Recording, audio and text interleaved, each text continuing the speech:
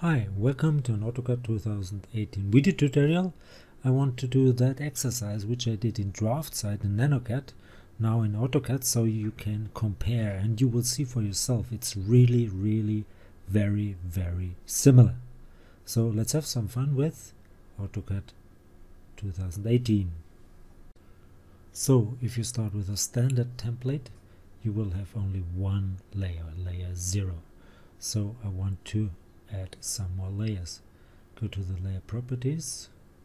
I've already anchored this on the left side and make a new layer, call it Kontur, and it should be red.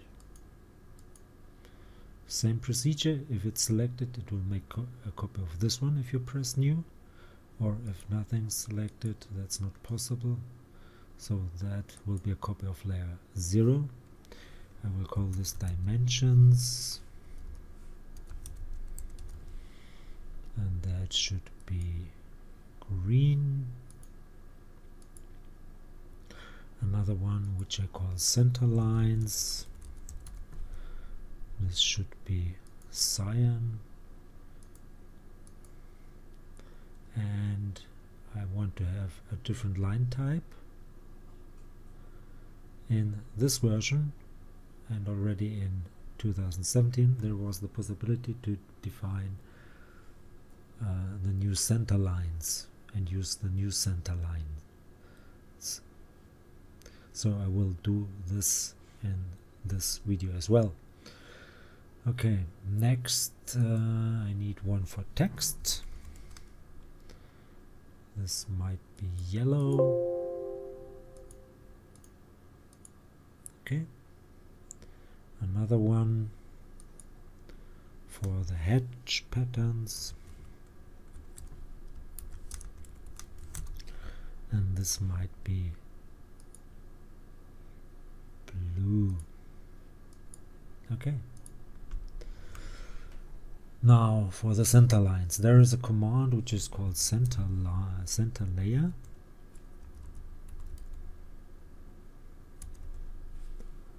And if you specify your layer which you used in the layer manager, and that would be Centerlines, then if you do a center line, it will be automatically placed on the correct layer, in this case on the cyan one. Okay, now let's go for a rectangle. In AutoCAD you don't have to use an add because it's already in the relative mode, in the dynamic mode, so you just can type 120 colon 80, enter. Same procedure as in nanocad and draftsight. I will draw a circle right there and radius will be 15.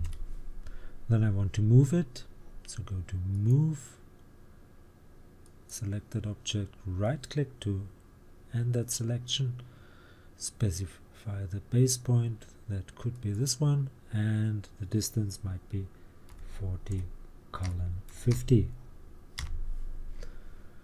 Then I did the fillets, so I go for the fillets, right click, I want to do multiple ones, right click, the radius for the first one will be 50, and there's even a preview in this program, that's nice.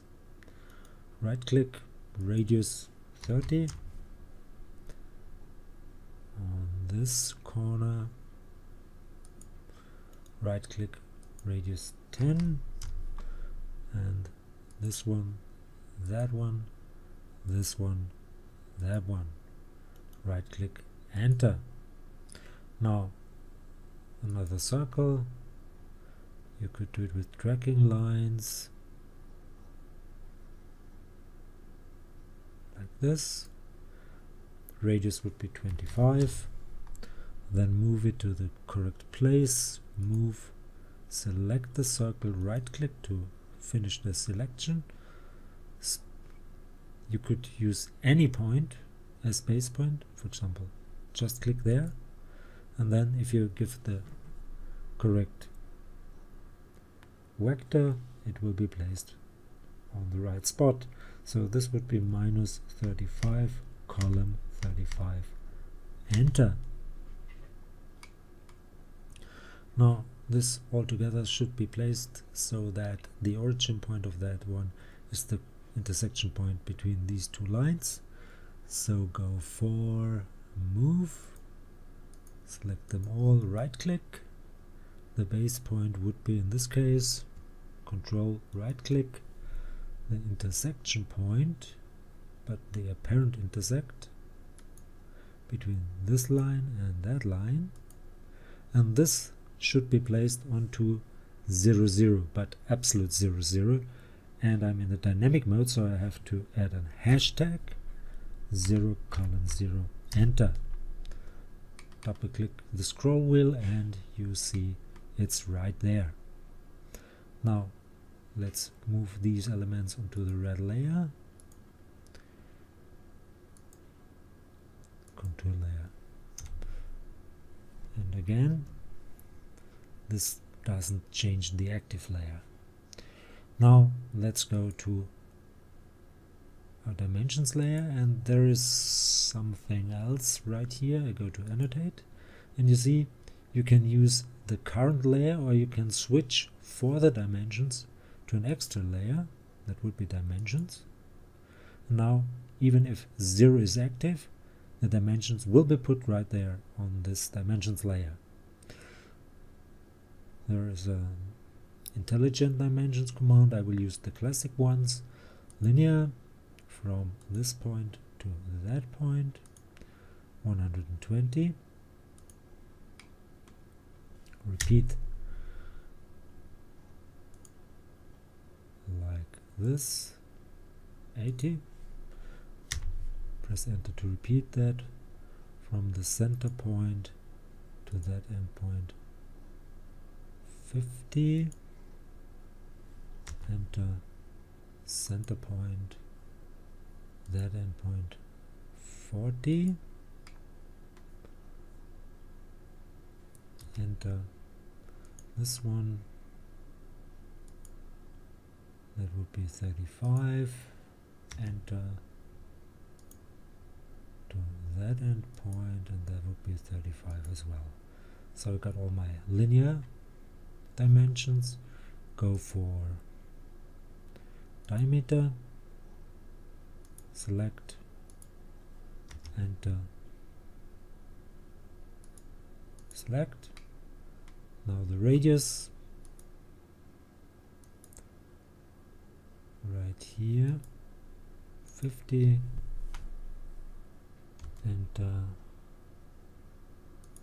10, zoom in so it doesn't snap onto the end point of that arc,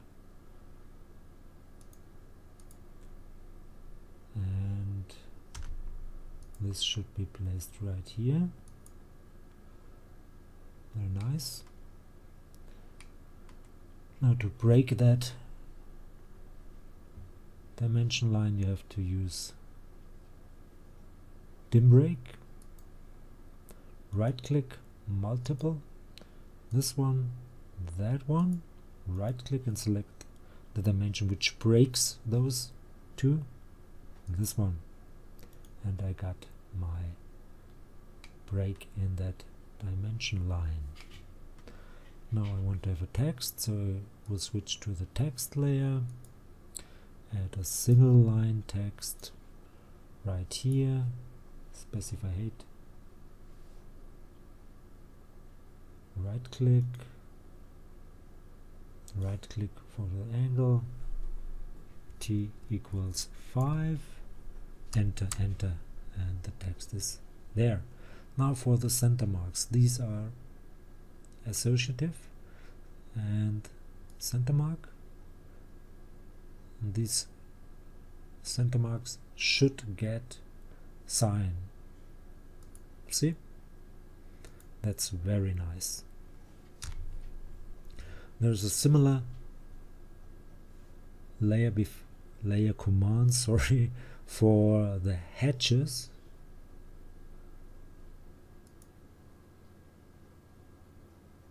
Yeah, and that's called HP layer, hedge pattern layer.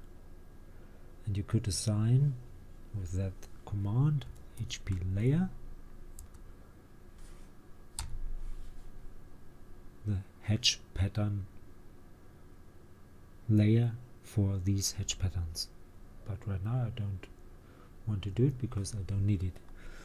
So what's left? It would be nice, but I think it's already so that the contour is at the front, and I'm done. So hope you could see the great similarities between these three programs. If you liked it, please give it a like, leave a comment. If you want to see more AutoCAD videos, give it a like, leave a comment. Please subscribe to my YouTube channel, please subscribe to my Facebook CAD fan page. Thanks for watching, see you to the next one, bye bye.